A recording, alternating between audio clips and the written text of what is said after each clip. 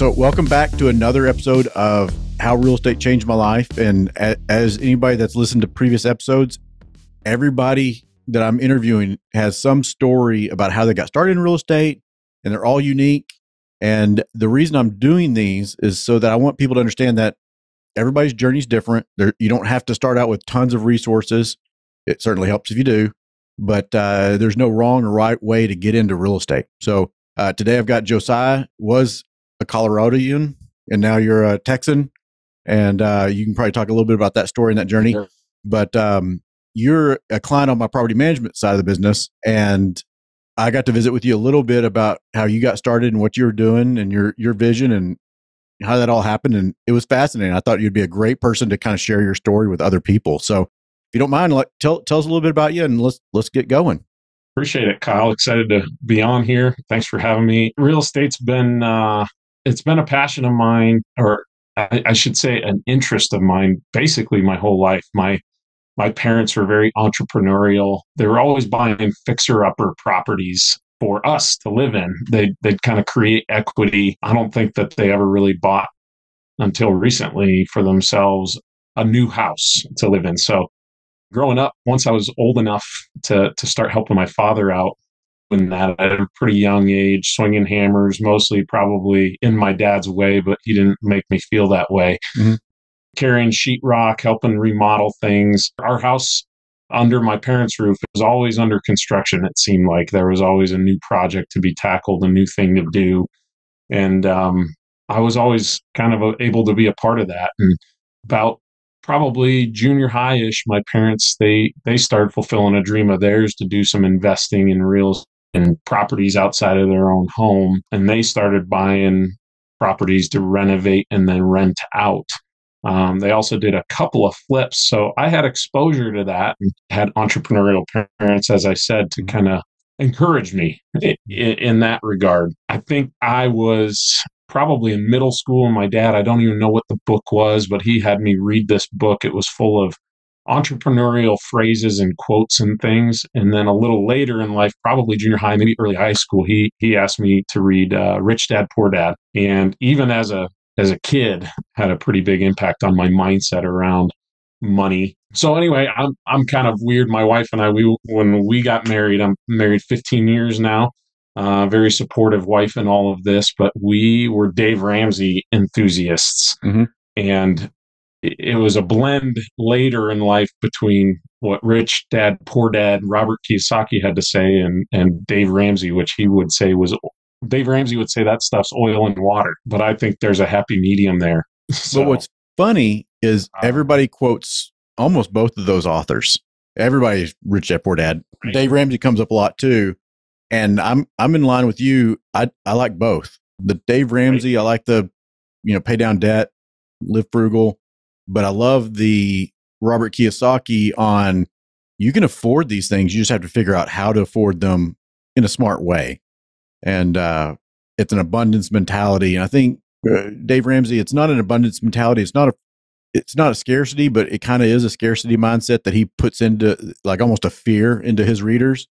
And Robert Kiyosaki's like puts in passion into his readers. Let's put it this way. I've seen a lot more rich people come out of Rich Dad, Poor Dad than I have Dave Ramsey. Like you can't save yourself to rich is a quote that I keep hearing. So that's great that you got the same couldn't agree more books and stories. So what did you do? What was your first thing? How old were you? What was your first endeavor?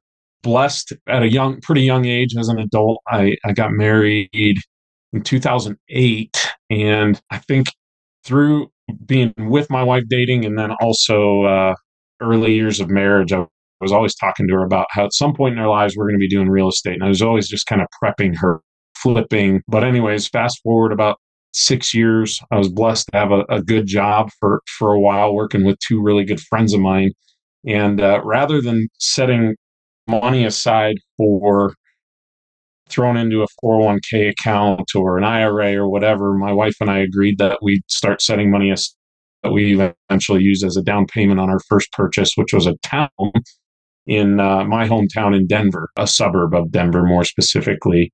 But that was in 2014. So married in 2008, we finally took the leap in 2014, bought a townhome. Fast forward a little bit, Denver appreciation, market appreciation there, that served me well. was able to buy a second house a few years later. Was that with new money or was that a cash out refi? 2 years later it took. Okay. So it was hard earned, hard saved money to get another on the next house. But through that time, I viewed real estate really as just what I meant to be comprised of. I thought, I don't want to do the stock market thing. Even that never really did. It'd be really cool if I could have 10 houses by the time I'm 60 or 65 and have them paid off, and that those would be my retirement, basically. And so that was even sort of, you're talking abundance mindset, scarcity mindset.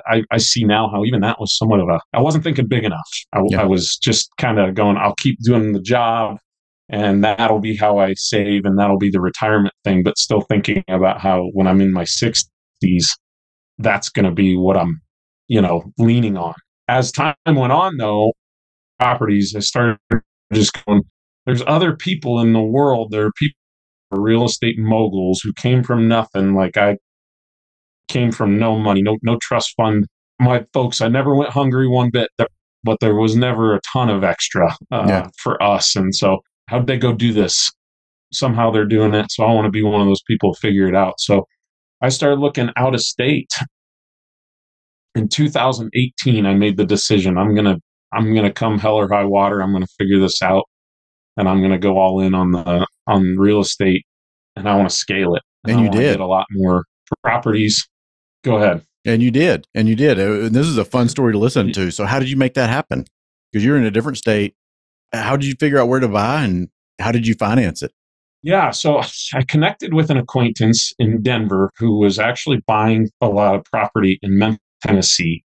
It lit a fire under me. It was exciting to kind of realize prices out there that are a lot more affordable. At this rate, my limited mindset was, buying this way to realize there's property for cheaper in other places in the country.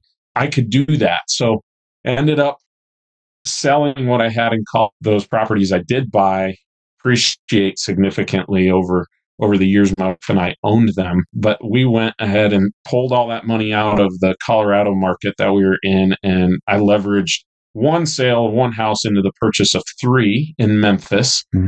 So that felt good. It was exciting to go, man, I had one. Now I took the proceeds from the sale of that one and it's 3 now. And that just lit a fire under me. The BRRRR model, the buy, renovate, rent, refinance, repeat process was something that I had acquainted myself with. And I thought, this is it. This is how I'm going to go do this. So I did. I started making trips out to Memphis, Tennessee, meeting people like crazy. I met a team. I got a property manager. I got relationships with the realtor. I got title company and financing and lenders. Yes, sir. So met with local banks out there in Memphis, and all of a sudden I felt like I have a team. I was equipped, and I started trying to hammer on the BRRRR method, and I did. And so fast forward to today, a lot has changed, a lot to catch you up on, Kyle, even since we've last chatted. But I've done more than 120 real estate transactions since 2018, and I don't know where that number really sits, but it's probably actually well above that now with what we're doing today. But bought properties, did them, rented them out, went to my local lenders, got that money back, and reused it. And I was doing that as a side gig to my job that I've had for the last 15 years, which until recently, June 30th, 2023 is the day I left a job that I never thought I'd leave, to be honest with you. But now I'm all in. I bet you're a little nervous and excited at the same time. That's a good way to sum it up, man. Yeah, maybe real nervous and very excited. So it's my business partner who you've met, Jim. We met you and we went golfing. You toured us around your neck of the woods out there. Yeah. Yes, sir. Yeah. So he and his wife, myself, we've pulled the ripcord, and now we no longer have the day jobs, and we're off time doing real estate. And so what does that mean now? Just doing the exact same thing, just local? Pretty blessed, man. What I did do with the side investing in addition to my day job, what it's enabled me those properties, that endeavor for the last 5 years has set me up to now leverage that into the freedom to leave my day job. Mhm. And I have a few years to get these businesses here in Texas off the ground. We have enough money through what I have done in real estate investing to kind of set us on a path to get these businesses off the ground. So what we've done, I've moved from my home state of Colorado, moved out here to West Texas. That was a product of opportunity. We really like what property costs out here in West Texas. And in the tenant class, the people that are primarily renting our houses, we're just finding them to be quality people who care about our properties and are treating them with respect. And that's been big difference from what I was experiencing in Memphis, if I'm being honest. Okay. Yeah. So excited about that. So what we've done is we launched a construction company. My business partner, Jim, he's been running a custom home building company and also does high-end renovations in Colorado for the last 4 or 5 years. And he was crazy enough to sunset that and walk away from that and move down here with me and go all in on this together. So we're bringing his skills, his knowledge to Texas, and we're our own construction company, which is super helpful for all the distressed houses we're buying. And we're building relationships, networking like crazy, and trying to create a steady flow of deals to purchase on the investments. So we're getting into flips, which is not something I'd been doing a lot of, but our company needs the income from that. So we're doing that. We're our own construction company. We have our eyes set on following Mr. Kyle McCall and having our own property management company. It can be good. It can be at stressful. Some point here. Yeah. It's a, be careful what you wish for sometimes when it comes to property management, but it's a good business. Well, I'll be picking your brain more on that front. I'm an open book. For sure. You come to town, I'll show you everything. There's no secrets with me. I'm a pretty open guy. Like I want everybody to be successful. And if I figured out some equation, I'll share it. I'm a Elon Musk when it comes to sharing what knowledge I get. Cause I think I'm an abundance mentality kind of guy. Love it. I love it. You're the kind of guy I want more of those friendships. I struggle. I think some of the biggest battles are not some of, for sure, they're up here. Like just overcoming mental obstacles has been the biggest deterrent to scaling and growth for me. So abundance mindset is huge. And I was visiting with a friend of mine yesterday and talking about the mindset thing and this is why I'm completely open and sharing of anything I've learned on how to do anything. Help anybody else, because that's how we all get farther. Like if I just stayed in my little circle and done my little thing with my little people, I never would have gotten any farther. But I made it a point to stretch and learn and visit with everybody I could and expand my network and ask as many questions as I can. I was very blessed to come across some good people that shared knowledge. Some of it I had to pay for, a lot of conferences, whatever. But I have opportunities now because of the people I've met and the people that have expanded my mind beyond where I thought I could be. And so if I can help somebody else do the same thing, man, that's great. Help somebody else get farther along earlier in life than I did. 100%. Yeah.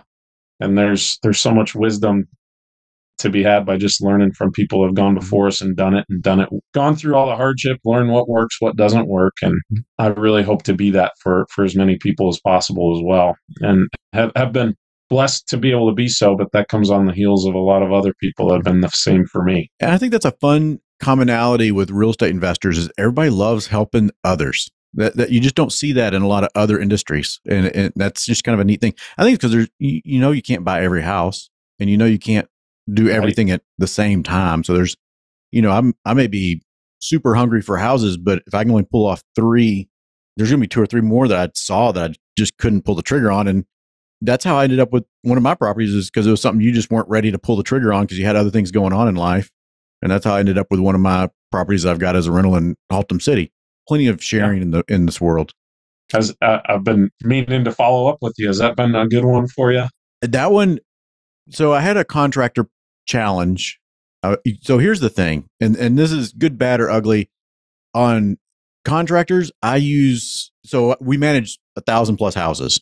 And so I have vendors like crazy coming to me wanting to do work for me. And I've always got new ideas like, hey, I'm going to try this, or I'm going to do this. I use myself as a guinea pig. So if I got a new contractor coming in and trying to earn my business, I have them do my properties first before I can entrust him to do somebody else's. And so I take all the punches. I take all the arrows. So in that case, I took some arrows on the remodel. But the thing is I'm still in equity. It's all fine and dandy, but it took a little bit longer to get the rehab done. The quality wasn't where I wanted it to be.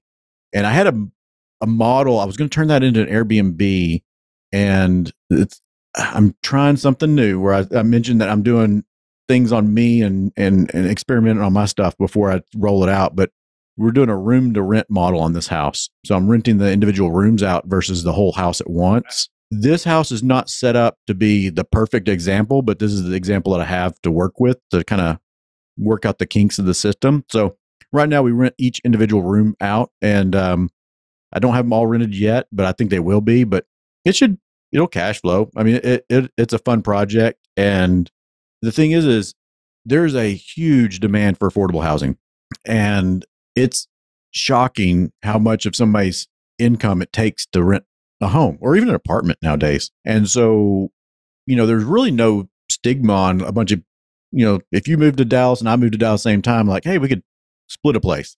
Well, I think today's world, people aren't as good at connecting. So they look to rent a room somewhere instead of like, hey, I'm going to call Josiah and see if he's got an extra room. Like I rented a room from a buddy when I moved to Dallas.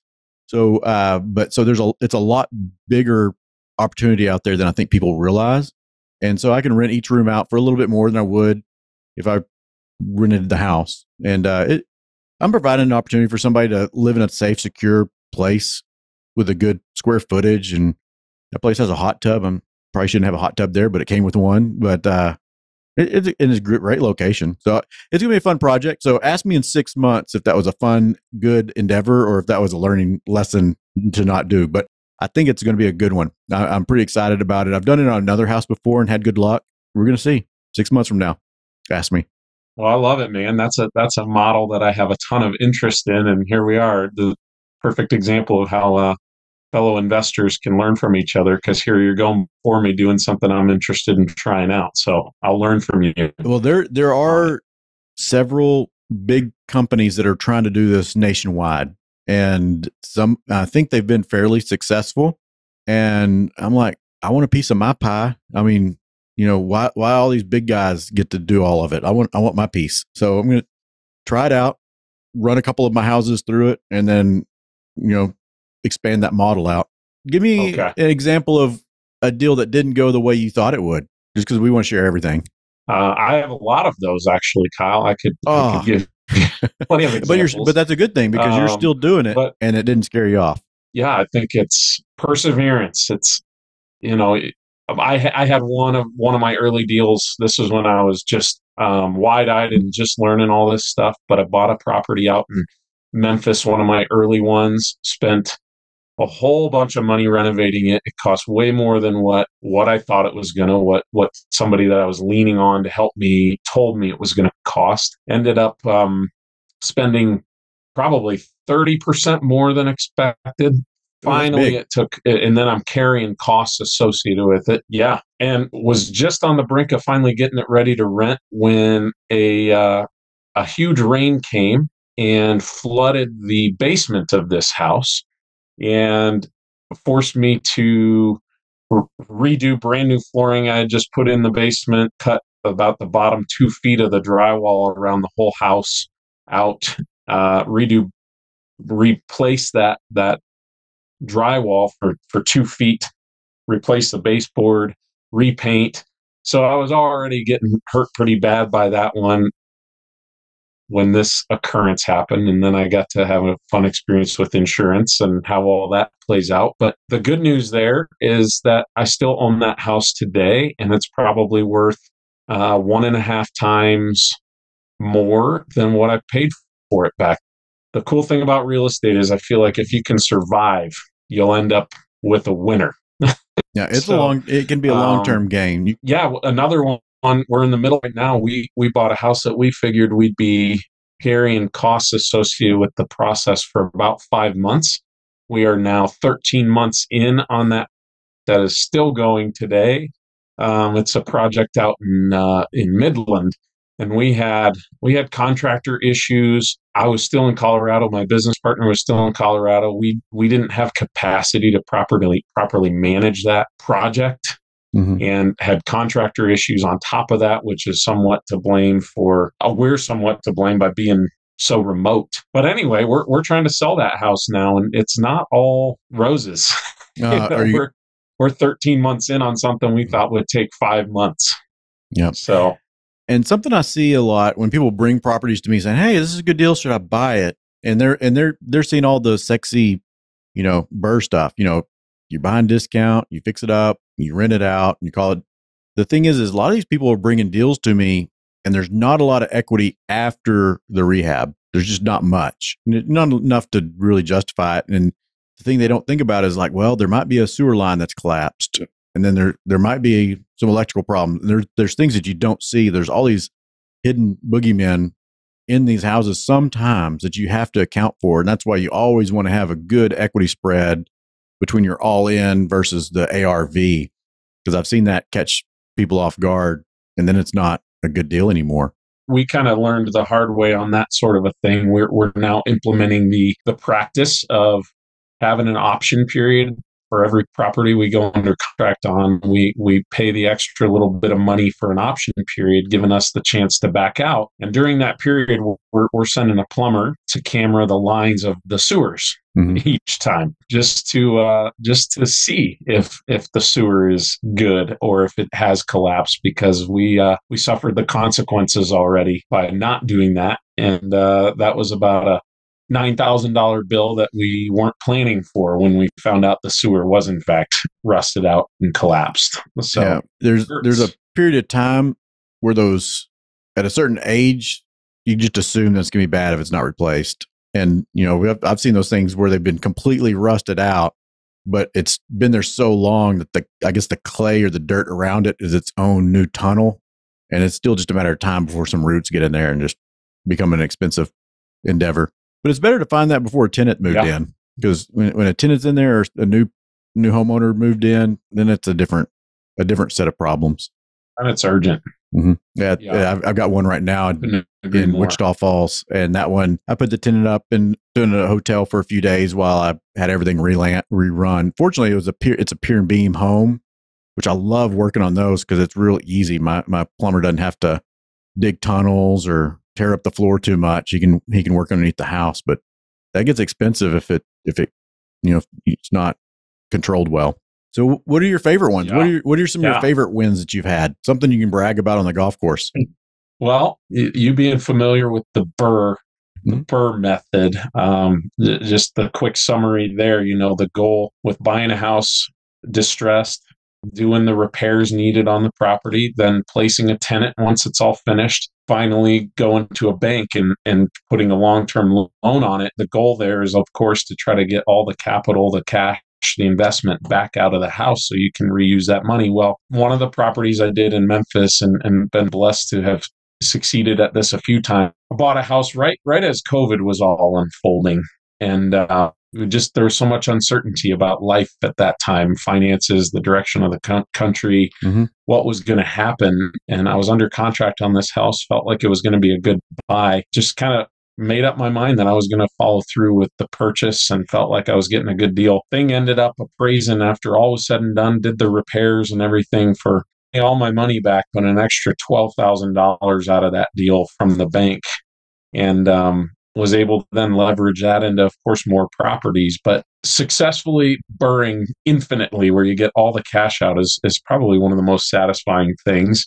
But recently, we've been doing this now really hard since buying. Our goal is to buy 60 properties in a calendar year. So that's 5 a month. Thus far, in the last 6 months, we've managed to get our money back out of each one of those purchases to the tune of 30 deals that we've done. That's an impressive, just this month. And so when I ask people, what do you like listening to on this podcast? And they're like, I want to understand more, like real, like how do you execute this? I think what you just told me is something everybody wants to know. Like, how in the world did you get all of your money back? So can you walk through one example from beginning to end as if I've never done one before? You bet. You bet. Yeah. So I think the real key here is being disciplined with your numbers and your analysis. So where I've gotten in trouble is by being lazy in that regard and not really putting everything into a spreadsheet and being disciplined enough to go through with a fine-tooth comb and account for all those costs that you might anticipate or that a property is going to have. So that's one of the keys for us is Jim and I, my business partner, we're being diligent to get into our spreadsheet. Here's just a property that we might get presented with. We think we could buy it here. Here's what the renovation is. And when it's all said and done, when we plugged in all the numbers and all the details on what that cost is, it's reverse engineered at that point. It went from here's what we think we can buy it for to now we've plugged in all the numbers on the renovation and we get a max allowable offer as a result of those numbers. And so now we go back to the seller of the house and we say, hey, we know you could go somewhere else, but here's our number. Here's what we can pay you. And no hard feelings if it doesn't work for you, but here's why. And we like to share why our number is what it is. And we're pretty open with the sellers about how we came to that number and sharing. We got to do this to the house and this to the house and all these things, they add up to this. And then we plug in our carry costs. So I really feel that underwriting is the key to a successful BRRRR to successfully get all your money back out. It really comes down to putting in the time and the discipline to account for all the costs honestly. Because when you skim over things, you just end up with costs that you weren't anticipating. And next thing you know, you're over budget and you're not gonna do that project for what you thought you were going to do it for. So that's been the key for us is just really fine tooth comb all the associated costs and then letting what that amounts to dictate what our offer truly can be on the home. I know, and it's very doable. It's possible, and I think people don't realize that you can actually get a house that you can you can execute that model on. I think too many people think, oh, well, I'm going to not be able to get it that deep of a discount. Well, you're not really getting it. You have to work for anything you get out of it. So that's the thing. So you're rewarded by that equity at the end. To put that in some fictional, realistic numbers, let's say the after repaired value, this is what it would appraise for when it's all done, all said and done. Let's say it's $100,000. You know that when you go to the bank and do a cash out refi or rate and term refi, at the end of the day, once it's a beautiful home, you need it to be below $80,000. Is that kind of a ballpark number that you go for, or is it even less? No, that's pretty valid. Okay, so then you got to figure. So that's your number you got to work off, that 80,000. Now you got to figure out. Well, I've walked this house. I've got a pretty good estimate that this is going to be just to make it easy number. Let's say it's $20,000 in work, and then so now you're down to 60. What you can offer. And then you're like, well, my financing and my carry cost, if you're financing it, let's just say it's another 5. So now you're from 60. Now you're down to 55,000. 55,000, and your closing costs, things of that nature. Let's say it's another 3,000. So now you're at $52,000. That's the number that you can offer. And this is real world. You can offer $52,000 on this house, go close it, borrow money, carry it, rehab it, pay the contractors. You're going to be all in at $80,000 when you're done. And it's a beautiful home, back to perfect. And you go to the bank because now it's worth $100,000. So you've earned $20,000. That wasn't free money. You earned it.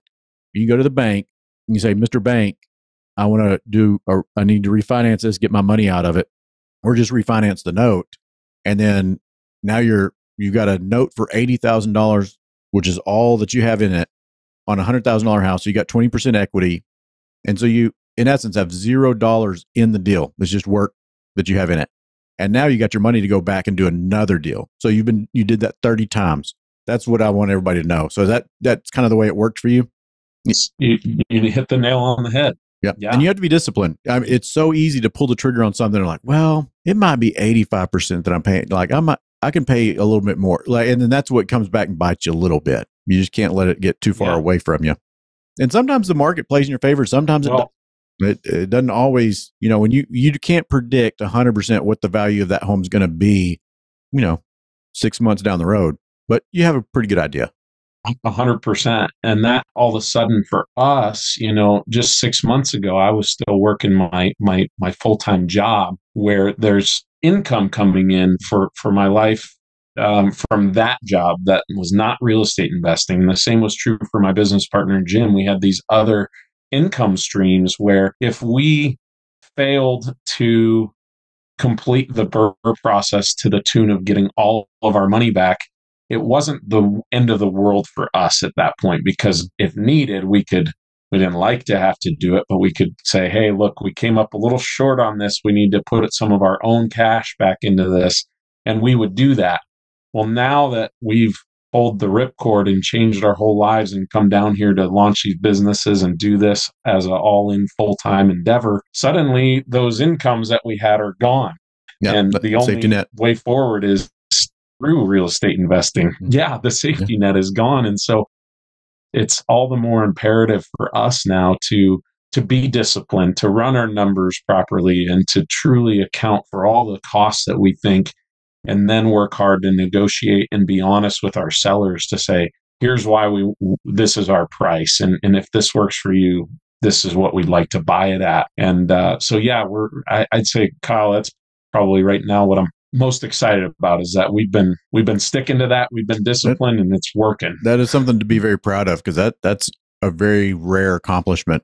The other thing that I forgot to mention is the rental rate. So you got to make sure, hey, I know what it's going to rent for, and that number should cover PITI, principal, interest, taxes, and insurance on that property minimum. I mean, then you've got maintenance, maybe you have property management, then you've got capital expenditures, maybe roof blows off in a storm, so you got to have, kind of build up a nest egg for that. So there's a lot of other little expenses that catch you off guard later when you hold it as a rental. But then there's so many benefits that we could go into about owning it. So yeah, there's a whole lot involved. And the rental rate, what you rent that house for on June 1st is sometimes very different than what you rent it for on October 1st, because everybody's right in their homes ready for school, and nobody's out looking to move a full family in the middle of October very often.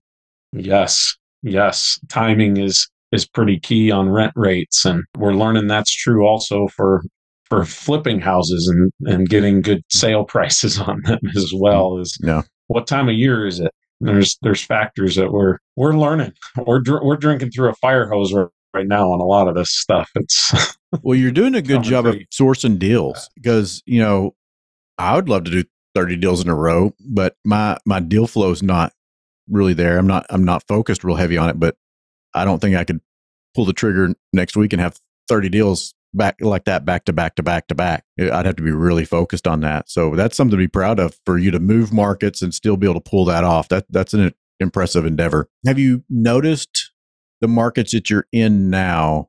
So you're in multiple markets. So is there a big difference? You mentioned earlier that the quality of tenant may be different, but is there a different, like, what do they like to live in? Is it 3-bedroom, 1-bath, 3-2s? Are there big yards, no big yards? Like, is there been a big difference in what you look for in purchasing from market to market?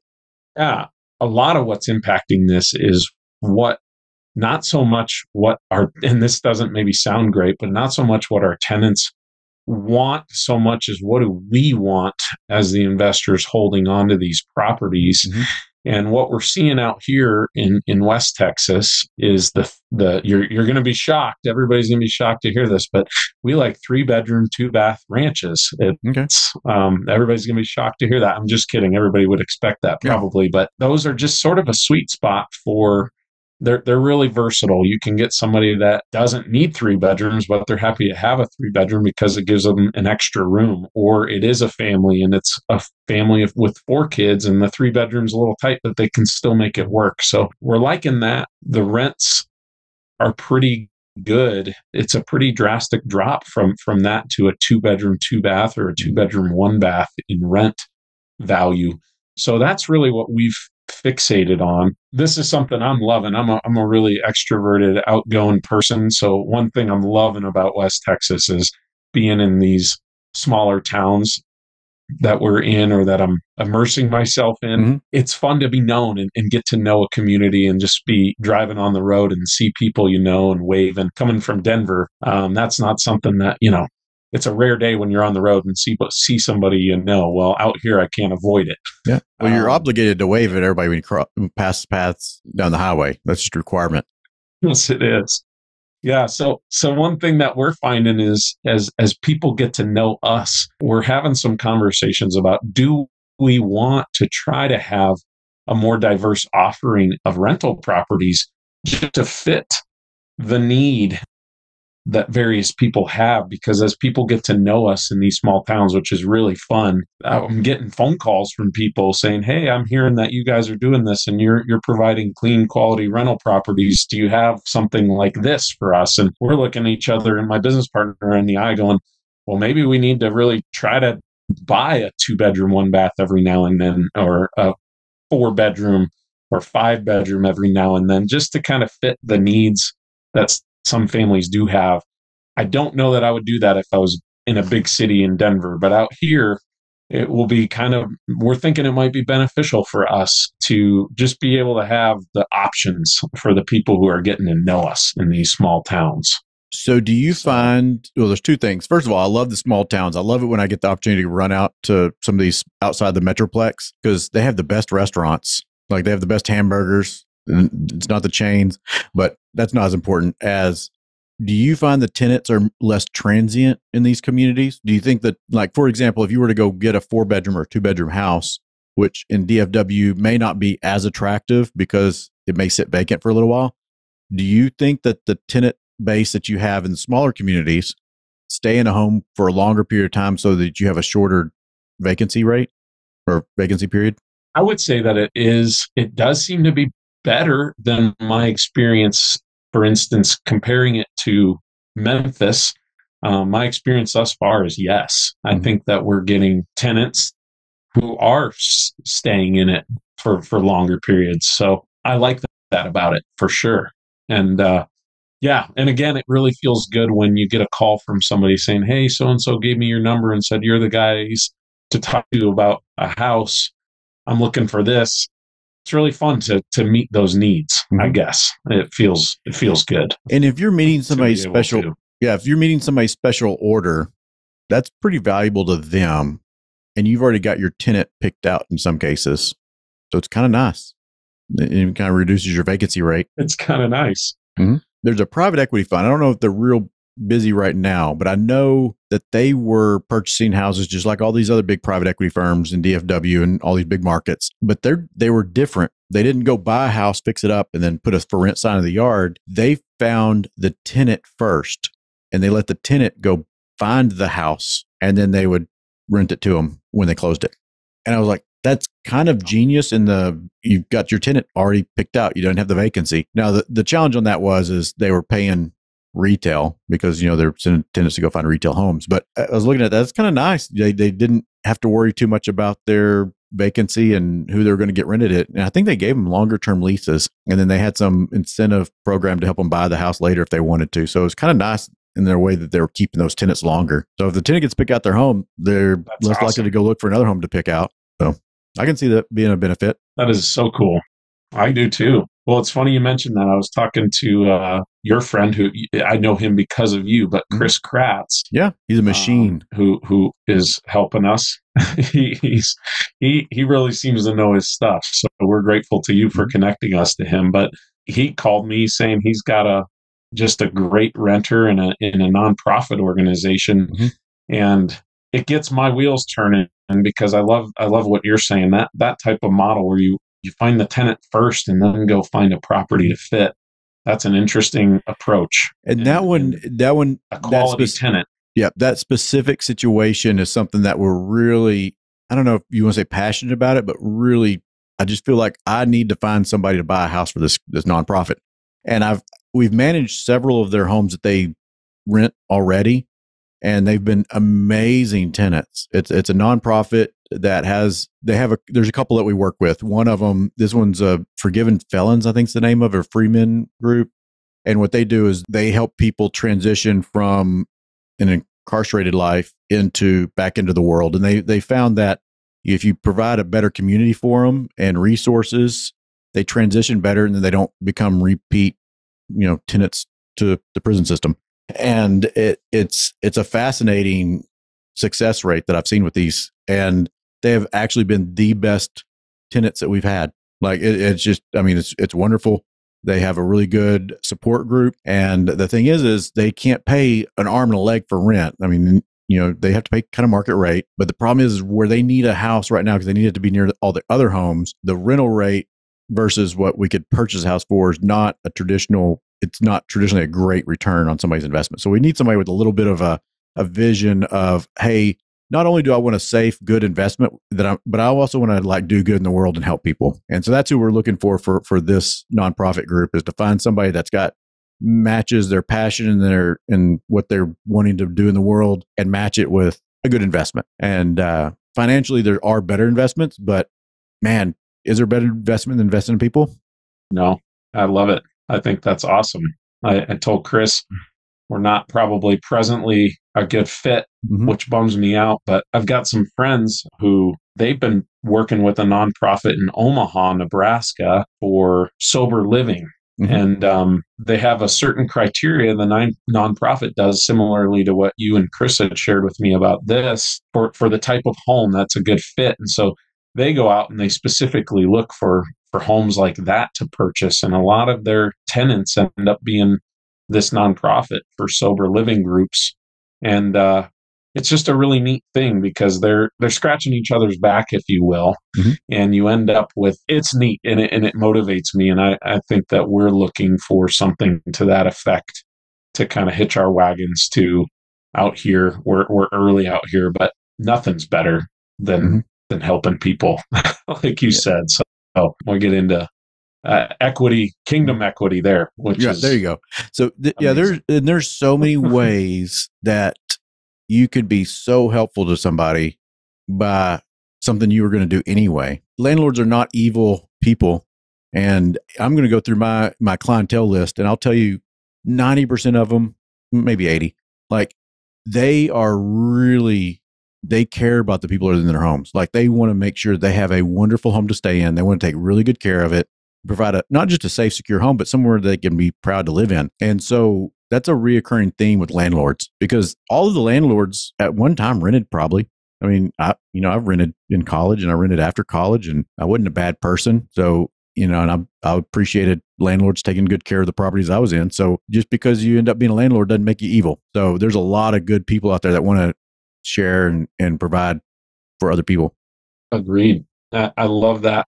When you're in this world, there's so much to do with networking and just finding people. And when you're looking for people, when you're looking for good contractors, and when you find a good subcontractor who's going to go do some work for you, and he proves to be good, chances are the guys that he's friends with that he can connect you with are also going to be good.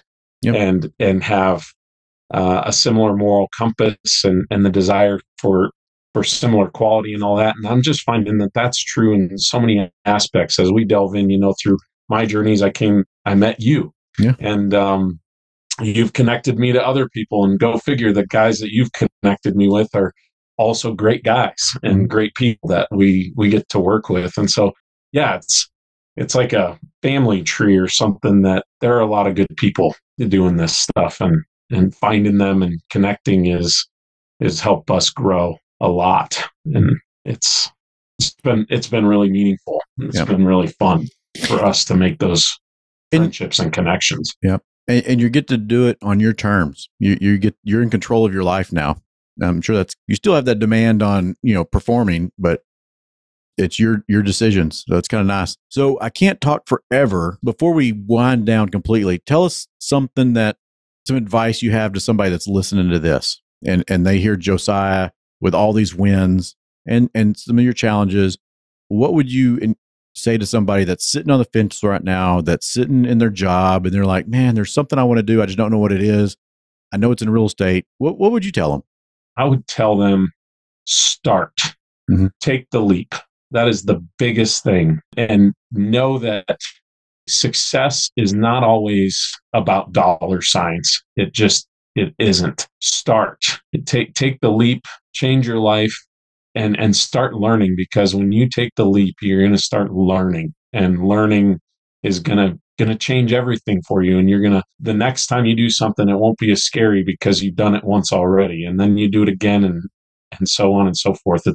It's an age old thing, but I feel like here in the real estate space, people just worry too much about all the things that could go wrong. And I'm not unique. I didn't come up with this phrase, but I sure repeat it a lot. I don't know who to give it credit to, but we worry too much about what could go wrong, and we don't think enough about what could go right. And just having experience and taking that step to do it, to start, to buy the house. If you break even or even lose some money on it, I guarantee you what you will have learned will impact your journey in a way that's going to be so beneficial. So take the leap and enjoy the ride. Yeah. Because it is a ride. It's a roller coaster ride. I agree with everything you say. And that first one is scary. And there's a lot of question marks and a lot of like, should I do this? Should I do this? Should I do this? And you question everything, and you pull the trigger, you do it, and then you want to do it again. And then the next one's so much easier because you're like, it's just not as scary. It's probably like the time you first drove a car. Like the first time you drove a car, you're probably just scared. And you're like, oh, there's going to be another car coming down the road. Are they going to cross over the lane? Or, that car going to stop? Like after, like now you don't worry about it because it's just old hat. You're good at it. You've been in there. You've done the reps. You're an expert. And I think it's the same thing with real estate. And the thing is it has such a positive impact on your life and the lives of people down your family tree also. Yeah, I'm hopeful that that's going to be there. I'm pretty sure it will be, but certainly that's the carrot that hangs out there. That's super exciting about how we can change our family's futures as well through this. Piggybacking, I know we got to cut it short, but taking that step and taking that leap, I think it's that mindset stuff where stepping into scary and fear and overcoming that. I'm still dealing with it today. The last 6 months of my life have been tumultuous, and I'd be lying to everybody if I said I wasn't really stressed out a lot, which has come with a lot of prayer and trust and leaning on the Lord and my family and my beautiful wife to help me get through all of this. But ultimately, big changes are on the other, or exciting things and success is always on the other side of hard. It just is. You're never going to experience something new and massively different in a good way if you don't do something new and massively different from what you've been doing. Yeah. And that then boils down to the mind battle. It's just, how do I beat it? And the first step's the massive step. Everything else is small after that. It's just you're just building on top of that first big massive step. True.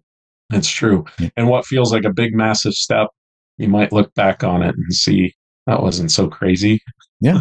So that's right. It's all the perception. Well, I thank you so much for sharing your story with us. I know people are going to get good value out of it, and they're going to understand that, okay, this is absolutely possible. I just have to take that first step. It's not as scary as it sounds, and the second step is less scary. Appreciate you sharing your story with us, because not everybody wants to tell everybody how great things are and or even scary, but they just kind of keep themselves. So thank you for being open and sharing with people. And the second thing is, I truly expect you to come to DFW sometimes soon. Let me give you a tour of the facility here and what we're doing, and I'll show you all the software. I'll show you everything we're doing, how we set up our tenants and set expectations for them, and how we market and everything. So we're here for you. I love it. Well, we're grateful for you and all that Macaw Property Management has been for us with the properties, your property you're taking care of for us there. And we really have. I didn't get to touch on that, but we're going to start buying in your neck of the woods. All right.